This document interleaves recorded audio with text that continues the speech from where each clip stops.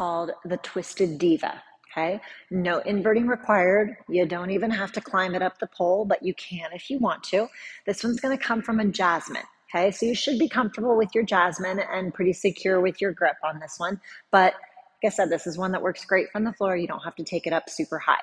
Okay, so however you want to get into your jasmine, if you like to invert up into it, drop down into it, if you have another preferred way, we're just going to start with very simple and much more easily accessible. Okay, so into my jasmine here.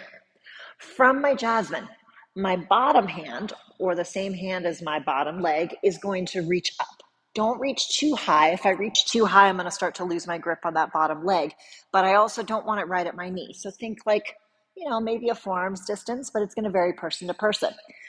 From there, the bottom leg is going to come around, okay? And you can place your knee on the pole to give you a little bit more stability and grip if you want to. Sometimes that kind of helps to be able to grab the foot.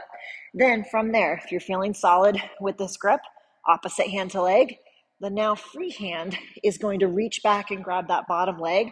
Once you have a hold of that leg, kick that foot to the ground, head back, look towards the ceiling.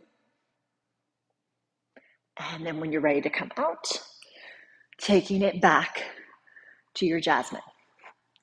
Ta-da! Okay, so try it from the floor. It's going to look different on different bodies, right? Because depending on flexibility, comfort, grip, if you're having a super slippery pole day, this one works on spin or static, okay? But starting nice and low like that is a nice way to kind of test it out and see how it feels. If you are part of that uber flexi crowd and you want to take it even more flexi on that, feel free to do so. But I do find on this, that part where I said you can kind of brace your shin, or not your shin, your quad, your knee on the pole, sometimes that helps with that foot grab, because otherwise, sometimes we hook this, and if we're just right here, sometimes it's hard to grab. You can grab this way, right here, and then pull it back with your hand, or you can pull up, place that leg on the pole, and then lean back and grab it. Okay, so it's personal preference, whichever entry feels better on you, your body, your grip, all of those things. So have some fun with this one. Try it out. Makes a great one for a photo shoot.